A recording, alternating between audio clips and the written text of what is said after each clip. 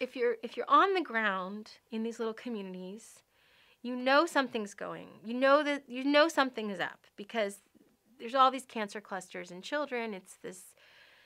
It's really devastating to these communities. At the same time, these communities are very dependent on the economy and the jobs in these plants. So there's all this tension you have. And to me, what I wanted was to see the scale of how vast and large these plants were next to this mighty river and these little communities that were former plantations. They were former sugarcane plantations, most of them, slave plantations. And so the descendants of the slaves have settled in these communities around what the plantations sold their land to the petrochemical and chemical companies. And so there you have it. It's this brutal kind of story. And I wanted to see all of those, the scale of the plants and the plantations and the river and these little communities. And that's what you see. It's I think the aerial, when you're doing film about the environment, to be able to see the landscape from a bird's eye view, it tells the whole story in a sense.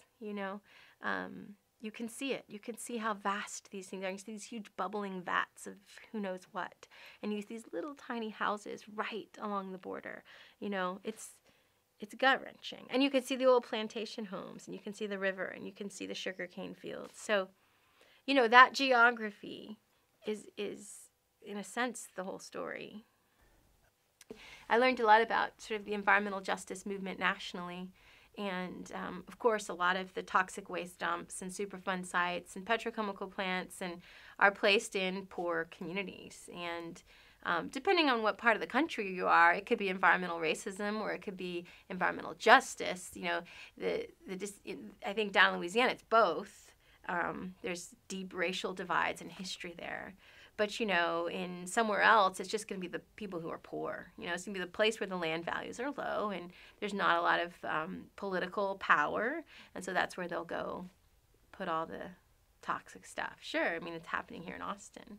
You could talk to Susanna Alamanza and she'll tell you the whole history. So, yeah, it's everywhere. It's kind of the conscience of our economy. You live in this very, comfortable economy with all this materialism, but it comes from a place that's very polluting, and the consequences of our consumption and materialism are borne out in the communities and the people who, don't have as much money or resources.